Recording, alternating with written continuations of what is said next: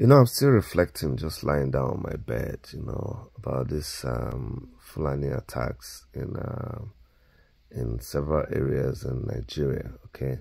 And then I bumped into this video of this guy who claims to be a Fulani person. I'm not sure whether he is or not. There's so much that's flying online, so you're careful about what you believe or what you don't believe. But just let's assume that he's a Fulani man, and he made this video, and he's still advising that Fulani people should focus on reclaiming the north, like attacking the north and reclaiming the north.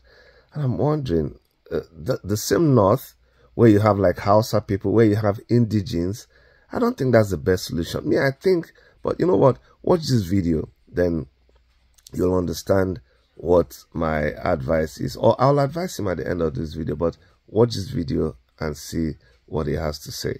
200 people have been unalived in Nigeria during the Christmas break, and they blame my people, Fulani people, for it. This is my statement. Fulani people, you don't know yourself. You are ignorant of who you are, and you are ignorant of your history, which is why you do the wrong thing at the wrong time. You are not from Nigeria. Why are you creating problems with Nigerian people? You are not from Ghana. You are not from Cameroon. Ya Pullo, Felatiyin. You are descendants of Umayyad conquerors. You are the Moors that invaded Spain.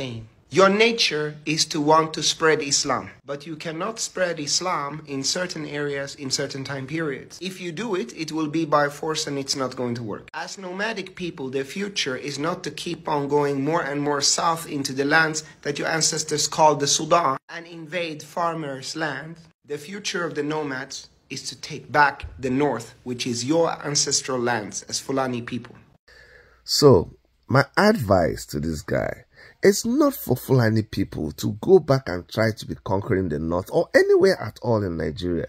But just like anybody, they are welcome, in my opinion, to live. I don't hate Fulani people. They are welcome to live in any other part of Nigeria or any other part of the world. But learn to live at peace with the people. They are your hosts. You have to learn to live at peace with your hosts. Not take over their land, kill them, take over their farmland. No.